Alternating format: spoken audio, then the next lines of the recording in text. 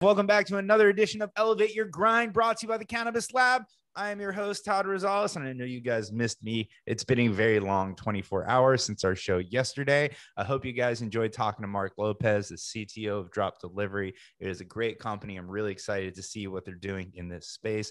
Folks, we've got another awesome episodes coming up for you on Friday. We've got Tom Grebenstein from Tikkun Olam. I'm really excited to speak to them. If you guys don't know who Tikkun Olam is, it is an Israeli cannabis company. And if you don't know anything about Israel, which shocking, it's all over the news now, so learn one or two things, but they've been studying medical cannabis for much longer than we are. So I'm very excited to talk to Tom. I'm very excited to tell you guys about the origins of Tikkun Olam. Folks, today I'm very excited to have our guest today. I'm a little worried that I'm not going to be able to hold my own in a conversation with him. I've listened to podcasts and other interviews that he's done. He hosts his own show on his own company's website, and I've never heard someone get so granular when it comes to growing and the conditions and the science and the outputs of lights and all this stuff. And I've been around a lot of really smart scientific people. So I promise to you, the audience, I will do my best to make this an interesting conversation and try to sound like I am the intelligent, capable human being that you guys, for some reason, believe that I am. But I might expose myself as a lovable idiot that you guys will soon get to know. So with no further ado, please welcome the Chief Science Officer of Agrify, David Kessler. David, thank you for joining us. Todd, thank you so much for having me, and thank you to all the listeners for making the time to hear us chat. Of course, man. No, it's a pleasure to have you on the show, because there are certain things that I take for granted when we do this show. A lot of us in the industry, we have a general knowledge of cannabis and the growing process, and we've been to grows and things like that. But again, I made this show not for the folks in the industry, but for those that are on the outside to have a look into the industry, right? So I think this conversation is certainly going to be very educational to a lot of folks there. I want to dig into your background a little bit, because your background comes very deep from cultivating cannabis. In fact, as I understand it, you cultivated cannabis before you ever consumed it, I think that's a first. I don't know if it's a first, but I certainly did. When I was a teenager, all of my friends started smoking cannabis well before I did. I was part of the DARE generation, and drugs are bad. So it took me a while to come around, but I couldn't understand why every day all of the time was spent trying to find where the next bag was going to come from, then where to smoke it, then where to get more. And I pointed out to my friends, after being, physical labor for my parents, agriculturally speaking, since I could walk, that it comes with the seeds in every bag. Why don't we just start growing this? And so even before I smoked it, I was popping seeds, and I fell in love with the genetic diversity, the variety of colors of the plant, the pistils, the aromas, and it really has become a lifelong passion. So before I ever smoked, I definitely was growing, and that's been, going on close to 30 years now. Oh, wow. That is a long time to be cultivating cannabis. So when you first started doing that, that's a genius observation. Hey, they're giving you free refills in this bag. We just got to grow it, right? But obviously, it's not something that you're going to grow in your home garden or somewhere that's relatively easy to see. Take me back to those early days, because it was a hard plant to be passionate about not too long ago. And for you to do that and take care of it and still be here talking about it, that's ballsy, because people like you helped us get here, right? So tell me about, where was your first grow? How did you figure it out? Because as much as weed grows like a weed, as we say, it's also a finicky mistress, and you can lose a batch pretty easily. Definitely. So my first garden was in my parents' home. I knocked through a wall in their basement to an area of a porch that had just been walled off. And so my first grow, I was running extension cords through the wall, bringing in lights from a country club that had upgraded their fluorescence. I mean, it looked like something out of a horror movie, lights everywhere and wires and heat lamps. I had no idea what I was doing. Eventually, I found the Cannabis Bible. It was Ed Rosenthal's book, and that helped a lot. I read it cover to cover to the point where it was worn through. I read George Cervantes's book, several other people's, and what became the crux of my education was the available literature at the time. There was very few books that were published.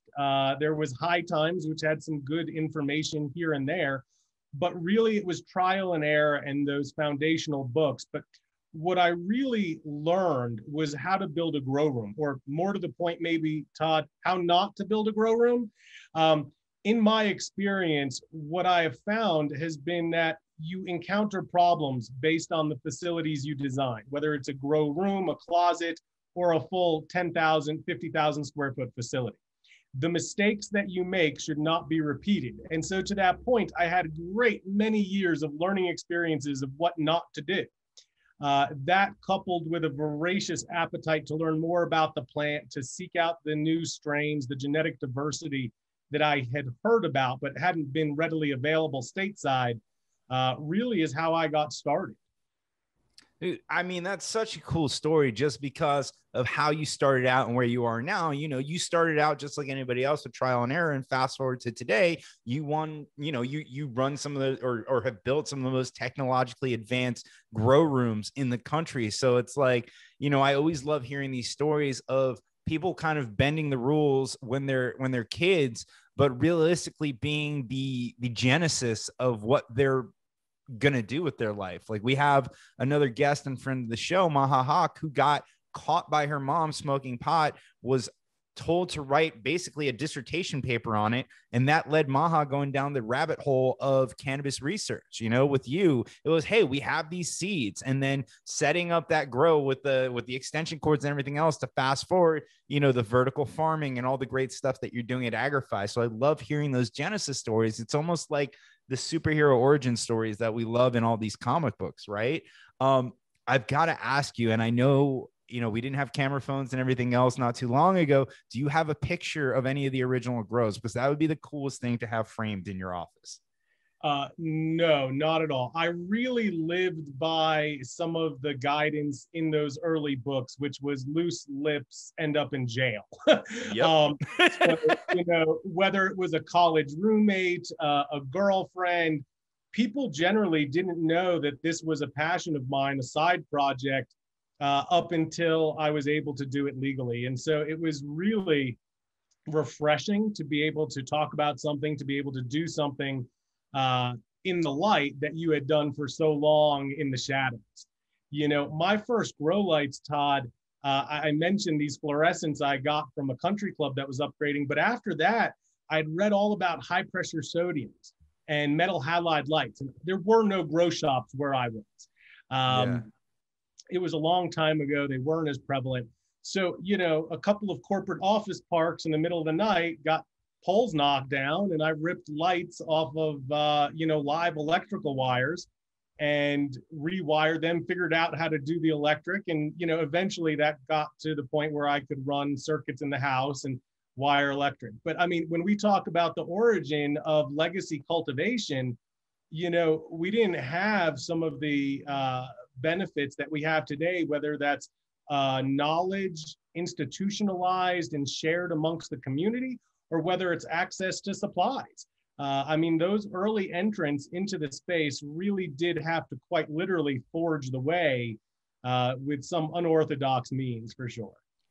I mean, it's crazy. You know, recently there was a picture floating around. It was like the High Times top strains of like 1970 or something like that. And you look at those pictures, you bring up High Times magazine, but you look at those pictures and you talk to anyone who considers himself a connoisseur or in today's day, they wouldn't touch any of the bud in that magazine. It all looks like dirt, if you will. So it's crazy how far cannabis has come along. I mean, I'm sure where you see it going from the old outdoor golf course adjacent grows to now, you know, vertical farms that scale football fields. Like, and not only that, we're getting much more quality weed. It's crazy. I mean, I'm sure for you, it has to be crazy to see just the evolution of how the growing process has changed the plant.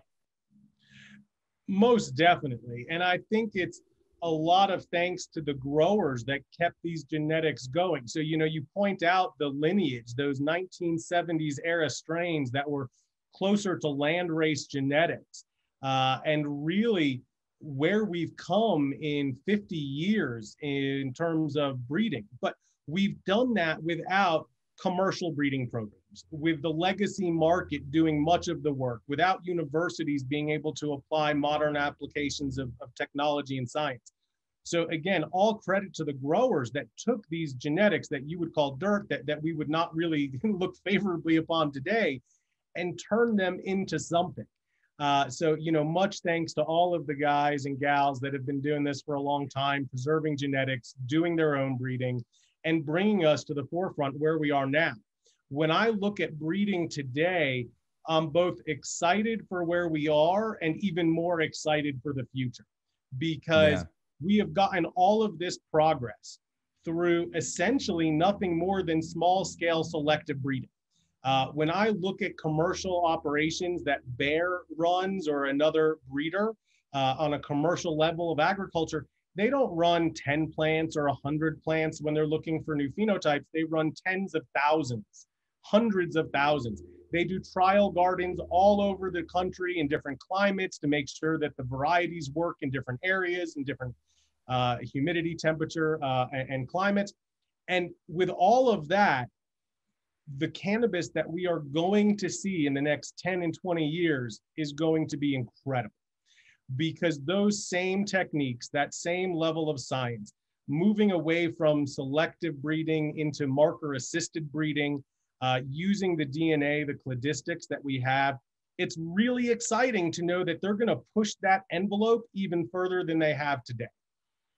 That's really cool. And I think, this is a good time to plug Agrify and what you guys do, because you and I had talked, and we talked about the MSOs and the brands that are going from state to state. Just one that comes top of mind for me, just because I talk about them often, like Binsk, which is in Colorado. It's in California. They're also partnering with True Leaf down here in Florida. Whereas, and no fault to theirs, they're different growing environments. Colorado's up in the mountains. You've got great weather in California, depending on where you are. You've got Florida, which is humid as can be.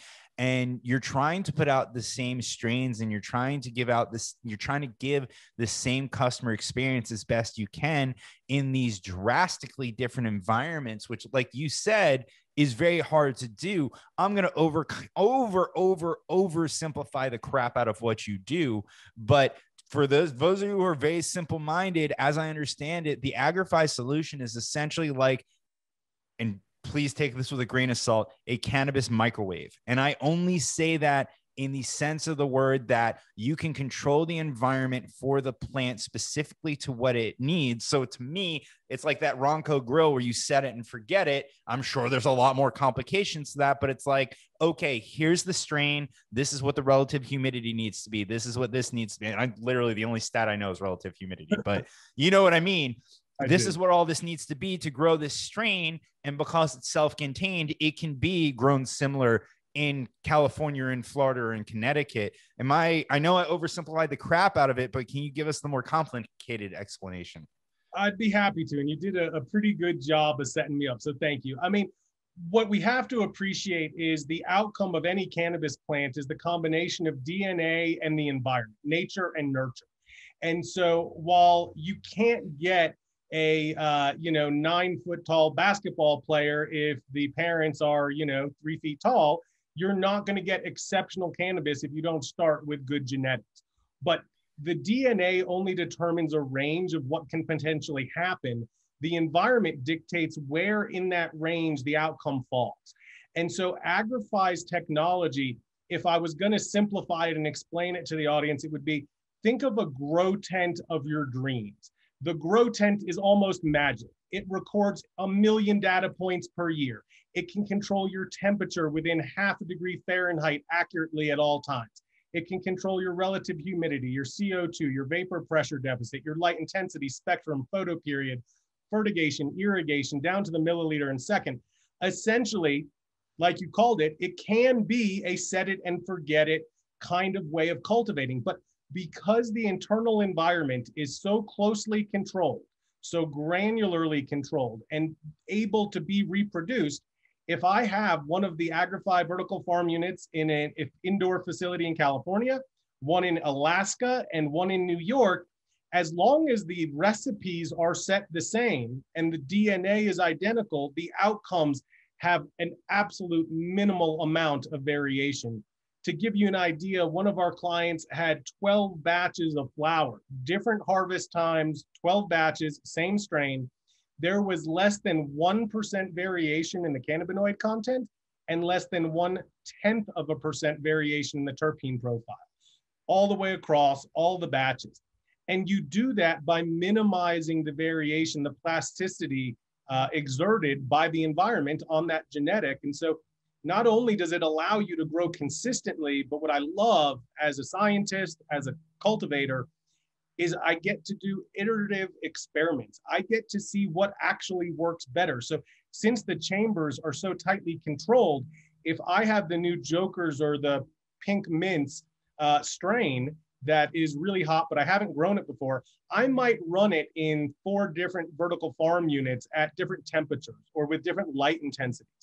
And after just one cycle, I'll have so much more information about how that strain prefers to be grown that I can then use that information and continually iterate and improve my process. So it's really the next generation of cultivation that delivers consistent process and consistent cannabis.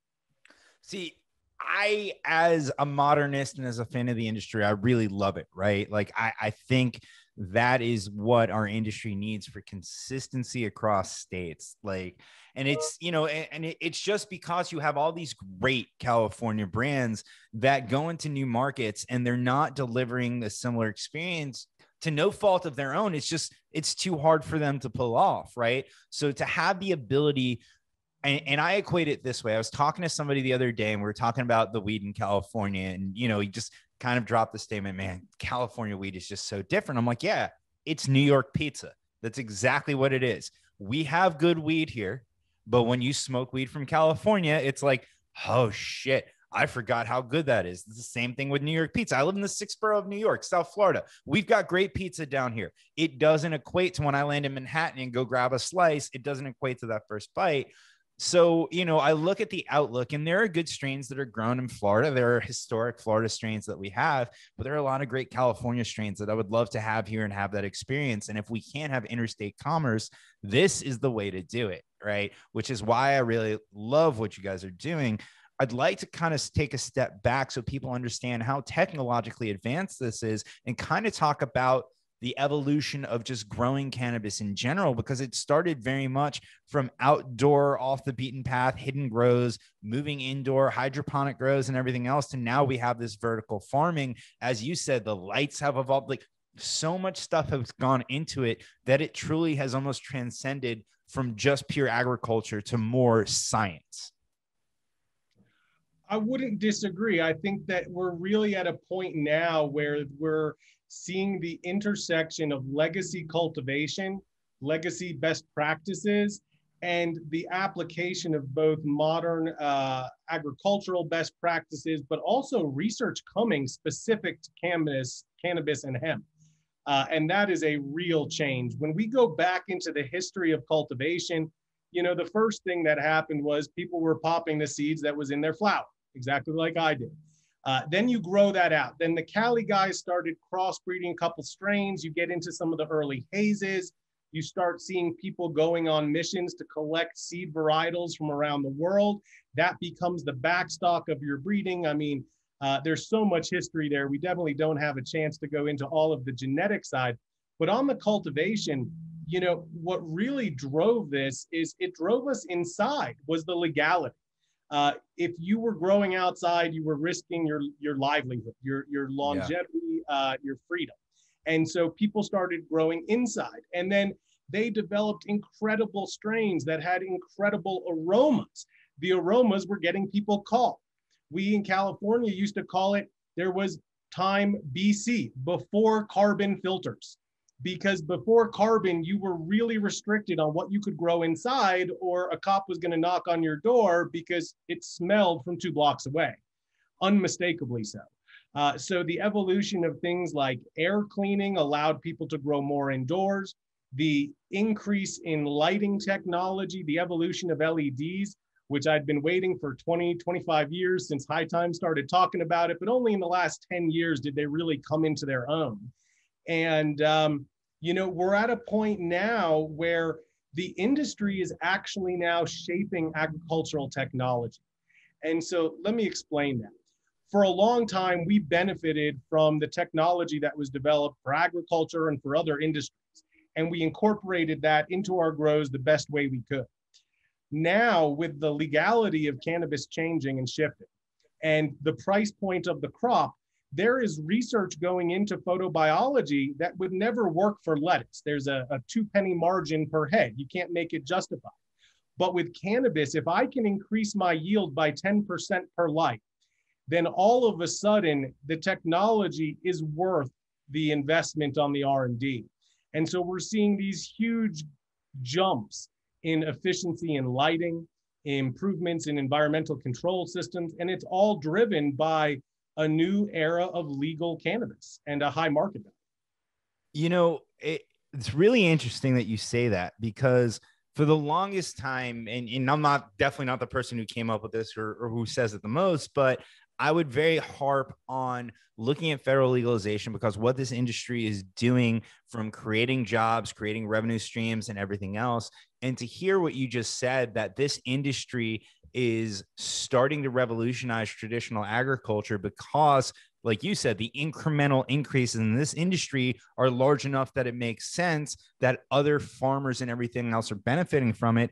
I think that really just enforces the economic impact of our industry on the country as a whole, beyond just the direct jobs that it's creating, beyond just the direct tax revenue streams that it's creating, but the innovation that's going to trickle out into other industries. These companies, these LED companies, these companies like Agrify, that are not only going to continue to R&D and focus on the cannabis space, but also move into traditional agriculture and help our regular farmers out of the rut that they've been in for so long. Because just the way agriculture is in this country, it's exciting to me, right? And here is just more evidence of that happening. I mean, to see cannabis leading the charge and bringing other industries with it, it feels great, right? It feels like we're doing, and I'd love for you to weigh in here, but it feels like not only are we starting to wipe away the stigma, it's like, holy crap, like this is changing our country. And I'd love to see everybody else kind of take notice of that. I wish they would. And I'd say that there has been a stigma around cannabis for a very long time, but I think that I don't know if we're wiping it away or if it's been wiped away. The majority of citizens in this country want legal adult use cannabis. The majority of citizens believe in the medical efficacy of cannabis. We employ more people than the coal sector of the energy industry as a cannabis industry. And we're continuing to evolve and take more and more of a market share. And, I'd like to see people using cannabis to relieve some of their medical ailments instead of the wealth of pharmaceuticals that are pushed upon us. That said, in terms of this industry standing up and being proud and taking kind of ownership for the fact that they are leading the way in some of this agricultural revolution, I think it's inevitable. We're already there. We are pulling the best plant scientists from the world into our industry. We're really changing agriculture as a whole. And it's exciting to be both a part of that industry and be helping to shape where that industry evolves, to make the most impact down the road, to see where that future can go and to help shape it. No, it is very exciting. I'd be curious to know, a lot of the old school growers and a lot of the OGs in this industry, right? I imagine that they like the innovation and everything else, but they're very stubborn, like most OGs in any industry, right? So the more and more, every time we're talking, we have this conversation, you talk about where we came from and where we are. I just have this image in my head of like the worst cannabis sitcom ever, where it's like The Odd Couple, where you have like a traditional OG grower who's in charge of everything. And then they bring in the young buck scientist and he tries to like change his ways and everything else. And at first they butt heads, and then one realizes the other knows what he's talking about. But I imagine that the real life isn't too different, where it's like, no, I know what I'm doing. I know these strains. I know this genetics. And they're like, wait, what does it do?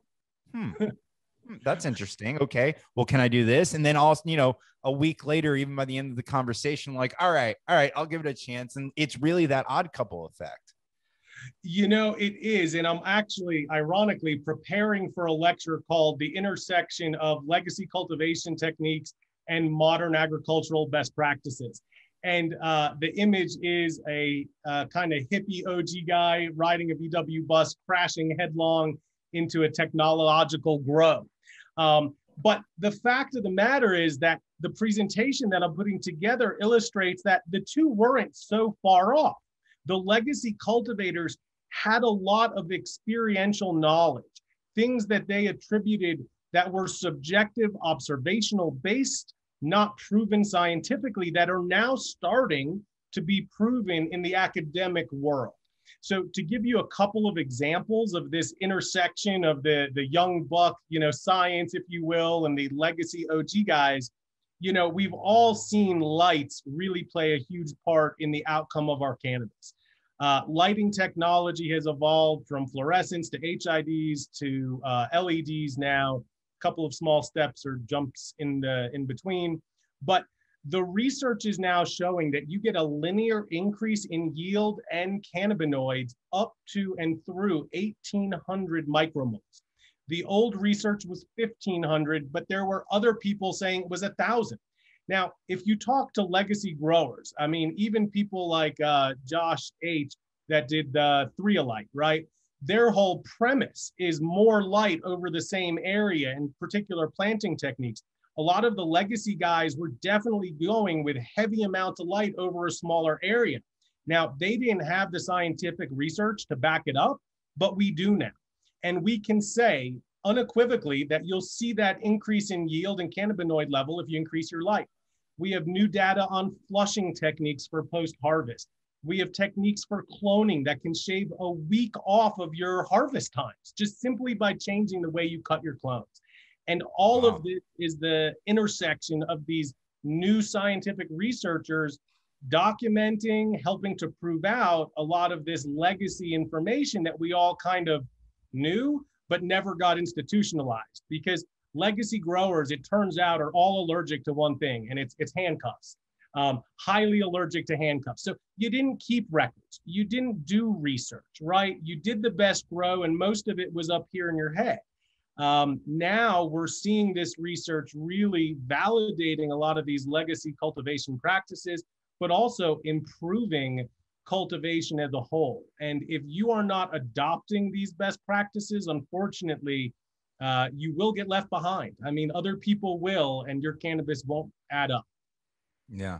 I mean, I am a big fan of data, right? Like I think this industry is lacking in it. The more data that we can have in this industry, the better, because like you said, a lot of people understood what they were doing, but they may not have understood why they got the outcome. I do something similar on the business side of this, right? You know what I do as far as helping brands advertise with text message, but half of what we do is the data that follows up to understand customer behavior. What you guys are doing is essentially what we're doing for the sales and marketing team, for the cultivation team, which if you think about it, those guys stereotypically you wouldn't think would be data guys, but at the end of the day, I've met a lot of them and they can't get enough of it. I know I made the odd couple joke, but I've been in enough grows to understand, like, no, they want to know the inputs and everything else, and down to the littlest things. But it's cool because the way that you're explaining this to me is not Agrify does not just provide the great hardware that's going to help you grow, but it also sounds like there's like a SaaS component too that gives you access to a database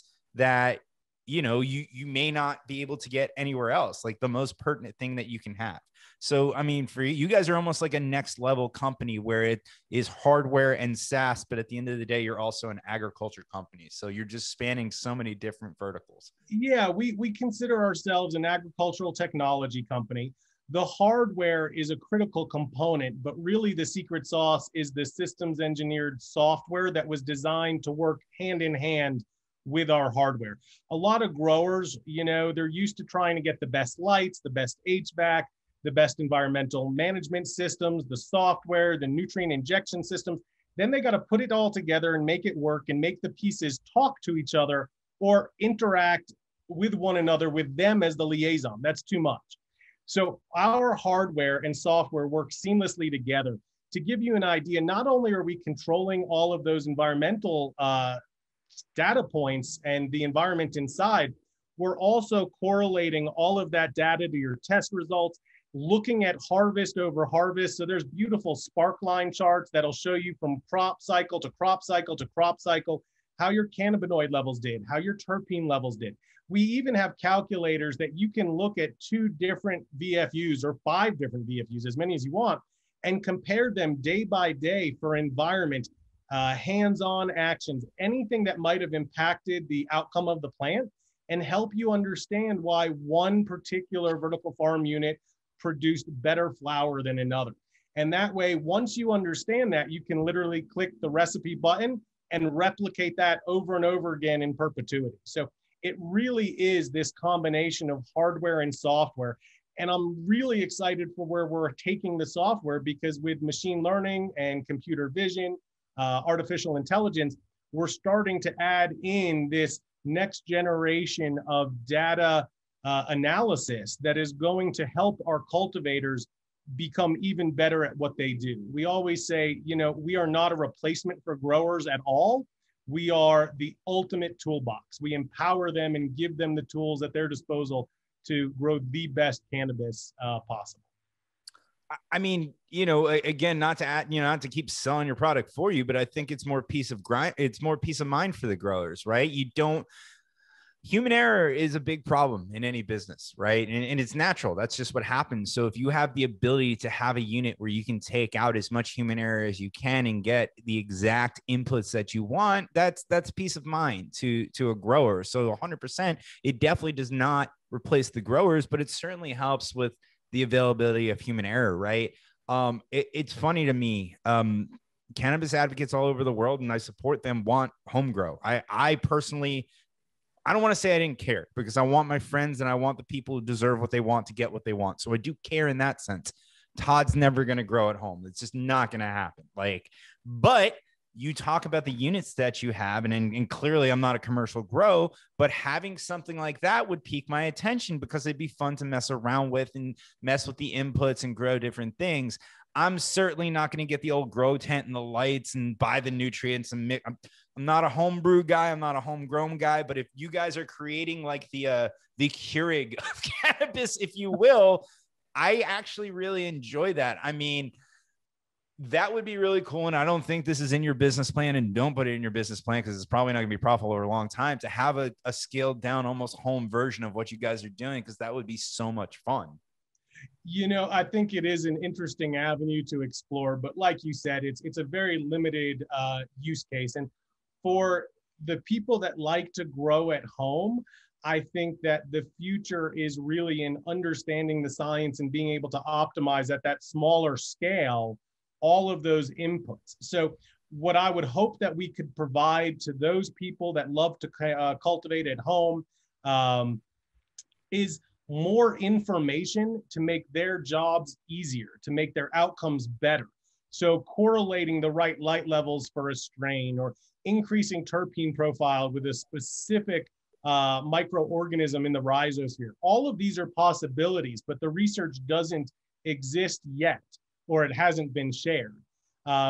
You know, the fact of the matter is, putting one of our VFUs in someone's home just practically isn't realistic right now, maybe in the future.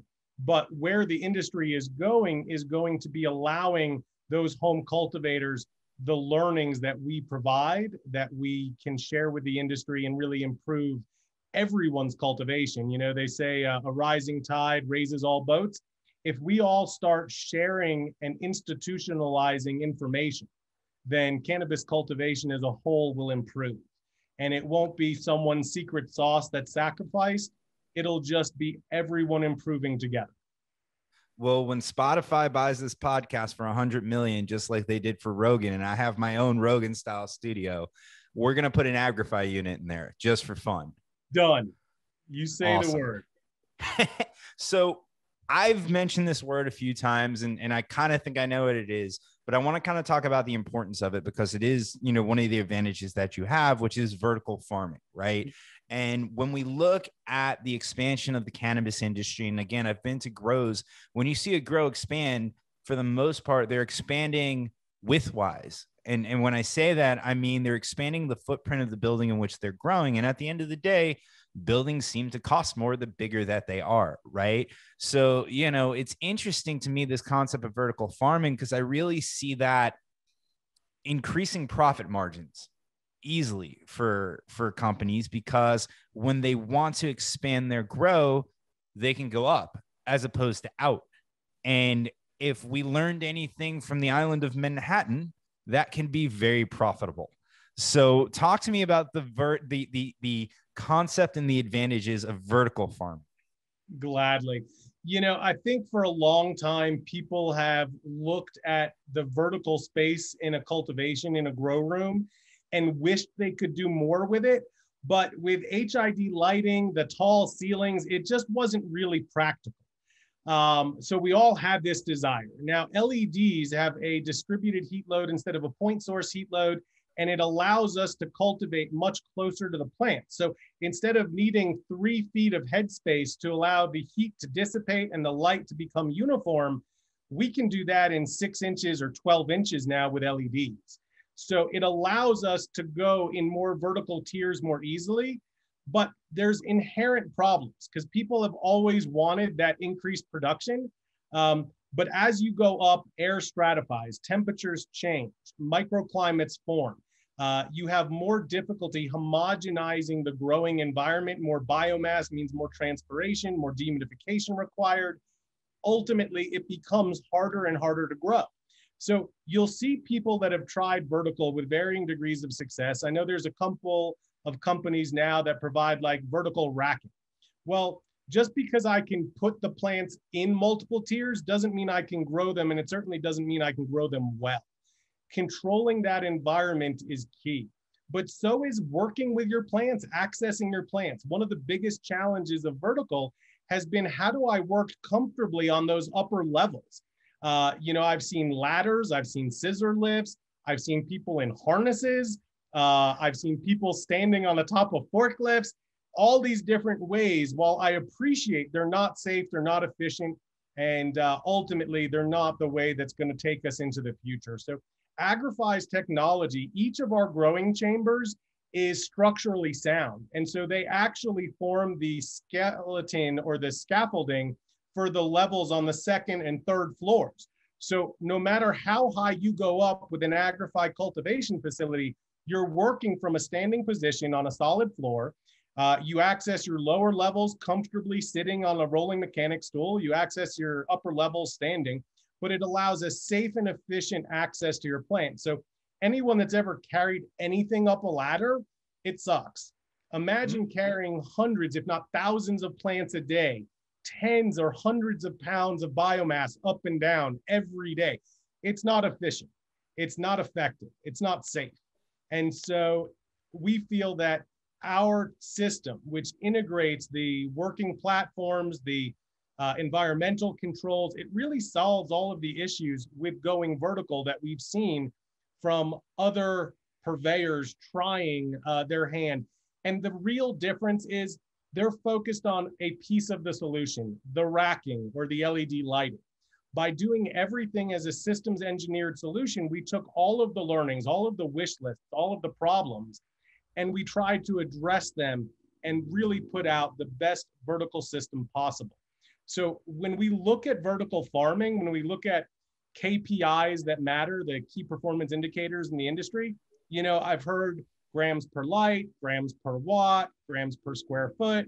I think ultimately where we're headed is grams per square foot of canopy per day at a cost of X. Because then it doesn't matter whether I go 2 levels up, 4 levels up, or I just go really wide. I can roll in all of my rental costs, all of the mortgage costs, all of the employment costs, all of the taxes. And at the end of the day, a gram costs me $1. Now, if I can produce a gram per square foot of canopy for $1 and you produce it for 90 cents, you're winning, right? Mm-hmm. At the end of the day, that's what matters. So if I take a 10,000 square foot facility and I can produce twice what you can in a 15,000 square foot facility by going vertical, and we do it at the same price point, then it is just clear that operating my vertical facility is more effective than a traditional horizontal. And I think that that's where we're going to go. We're going to start seeing a shift in the KPIs that really focus on leveling the playing field and being careful not to compare apples and oranges. Because old school grows, traditional horizontal grows, doing a gram per square foot, it's like only getting a fraction of a piece of the puzzle, and you just don't get the whole picture. It certainly makes sense. I mean, grows at this point, you can only go so wide, and there's only so much space available, right? So the next logical solution is to go up. And to me, it just seems more efficient, right? You do that with any building. Like, I made the joke about Manhattan, but they got more people in those 5 square miles than we have anywhere else on the planet, right? I'm probably China and things like that, but you know what? This is my show. America's the best. So, but it makes sense to go up. And I was watching, I like Kevin, who does Cannabis Connect. I'm a fan of his show and I watch him a lot. And I heard you share a story that you actually built a vertical farm unit for a deleted scene of Hunger Games. Is that true? Or am I making that up? No, but it's a little bit mixed together. So earlier in my I'm good at that. No, it's okay. Earlier in my career, I was pre-cannabis. I wasn't in the legal cannabis industry yet. I was focused on closed environmental agriculture, farm design. I had just finished designing some facilities for Georgia Tech and KSU for their research university greenhouses. And a gentleman walked in and I started chatting with him to a consulting shop that we had. And he unfurls these blueprints and he says, "Can you build this?" Now, I immediately recognize it. The artist stole the kind of plan set from a garden in Thailand that was publicized. And I said, sure, if they can do it, we can do it. We do this, this, this, and this. It was like a Google interview. How would you fit how many golf balls on a school bus? And he says, "You got the job." And I said, "What are you talking about?" He's like, "Well, it's for a movie set.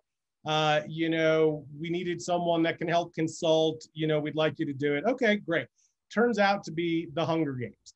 So we take over the Georgia World Congress Center for over 6 months. We build greenhouses indoors. They grow live plants because the director wanted everything to be real. And I don't know if you or any of the fans are familiar, but District 13 was supposed to be underground. It was the resistance district. It was large. How are they going to feed the people? Well, they decided they would do it with hydroponic gardens. So we built these 30-foot tall A-frame towers, 30 of them, put them on a blue screen, grew 10,000 plants of lettuce and chard and, really colorful leafy greens. And, I have pictures from the day of the shoot of Jennifer Lawrence and Philip Seymour Hoffman walking through the gardens on the blue screens. It was great. And then Philip Seymour Hoffman passed away from a heroin overdose and the scenes got deleted. But they're still around. You can find them in the cut scenes. But it was an incredible project to grow the plants, to work with a set that really had no budget in mind. They just wanted it the way they wanted it. So it was extremely enlightening and really exciting to design something where budget wasn't a constraint.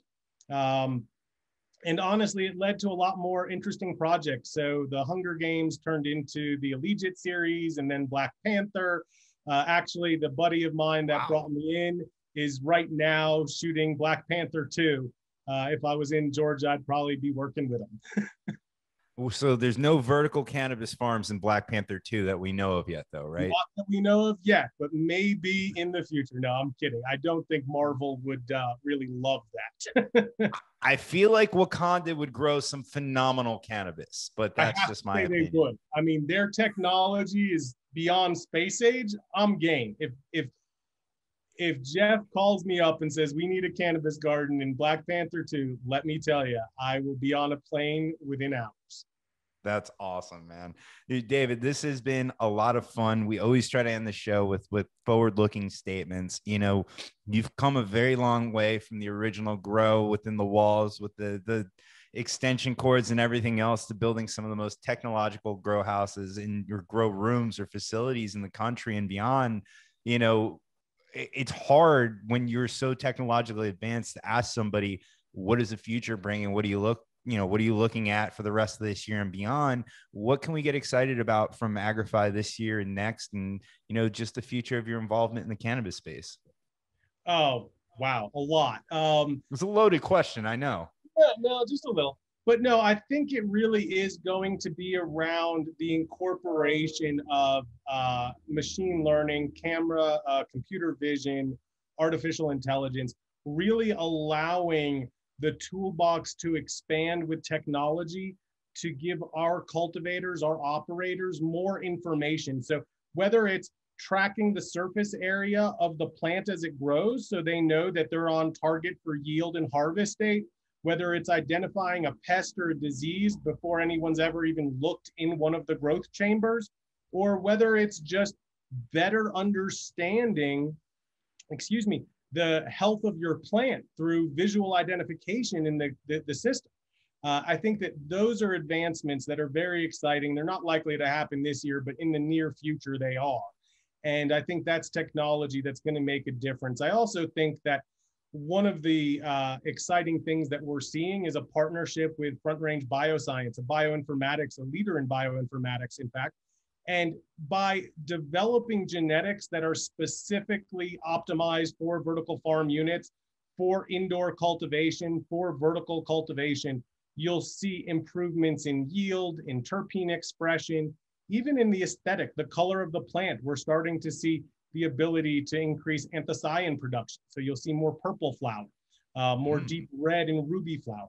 But I think that the improvements that people are going to see are going to be in the technological controls and the artificial intelligence that we're able to incorporate into the tech that really helps our growers. And in the very near future, I would just say to be on the lookout for some exciting press releases from Agrify. And you can keep up with us on all the social media handles and so forth. Very cool, man. Well, the conversations like this are the ones that excite me because putting cutting edge technology and techniques and data for that matter into the hands of the most knowledgeable people in the industry. I mean, I think just everybody's going to benefit from that. So it's really exciting to hear, you know, as you guys continue to change the industry, I'd love to have you back on and continue this discussion, man. Anything you want to leave us with, anything to promote before we let you go? You know, I appreciate it, Todd. Thank you for having me. I would love to come back anytime you need a guest to fill a spot. I talk way too much. My wife says people ask for a glass of water, they get a lesson in hydraulics. But if you'd like to learn more about Agrify, if you have any questions for me, david.kessler@agrify.com. All of the social media is at Agrify Corp. Please check us out. Come to the website, www.agrify.com. And if there's anything you'd like to know, information, research, please reach out to me. I'm more than an open book. I love to share. I love to teach. So bring it. And hopefully I'll be back on the show and we can chat again in the real near future, Todd. Absolutely. We will definitely get together soon. Hopefully next time in person. That'll be a ton of fun. Oh, yeah. And Dave, it was great having you. Thank you to David and thank you to everybody at home for watching. I know I learned a ton during this conversation and I mean this. Go watch David's other interviews. You will learn more than you ever hoped to learn. So go check him out wherever you can find him. So thank David for attending. Folks, we have one more episode this week. It's going to be Friday at 2 p.m. with Tom from Tikkun Olam. Really looking forward to that one. Next week, we've got Rosie Matteo coming back on the show. It's been a while since she's been on the show. I think she only worked with about 10 cannabis companies back now. Now she works with all of them. So really excited to see what Rosie's up to, folks. Of course, if you missed any part of this conversation, it will be live on our YouTube next week on Wednesday. We do drops on Monday and Wednesday now. So Wednesday at youtube.com/elevateyourgrind. And of course, if you prefer to listen to us in your car, in your office, instead of watching, you can find us on any audio platform. Just search for Elevate Your Grind. Live episodes are always right here at facebook.com/cannabisbusinessgroup. And of course, on our LinkedIn page at the Cannabis Lab. It's been a great episode, folks. We will see you on Friday. Have a good night.